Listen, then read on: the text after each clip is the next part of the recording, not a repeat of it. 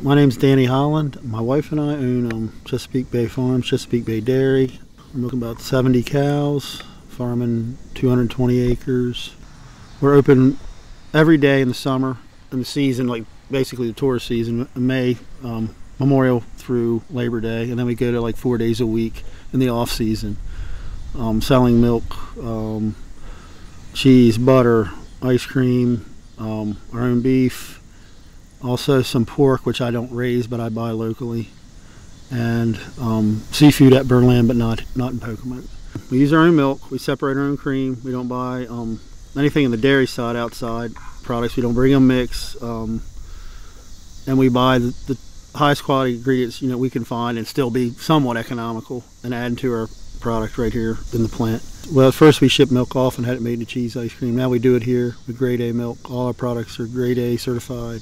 So all our products originate from that source, from the cows here. Local is big, obviously, across the country. Locals are getting bigger and bigger. Locally produced products, especially around here, because it's not like Lancaster, Pennsylvania. There's just no dairies at all. We don't have any for like 150 miles south of us and 60 miles north of us, maybe. So we're down here by ourselves.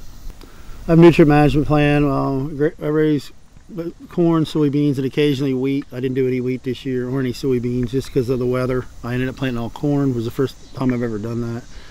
We try to feed as much as we can here. I buy outside minerals and outside soybean meal and that type of thing. But most of the stuff I raise here, I do a lot of grazing, a lot of grass, 100 acres in the winter. We do rye. Luckily we're far enough south I can usually get a pretty good rye crop.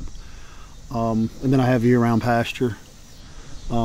There's a few weeks here you're covered in snow, or it's just too much, like last year, it's just too much rain, everything's underwater. But generally, other than that, they usually can get out and eat grass every day. Either rye or pasture.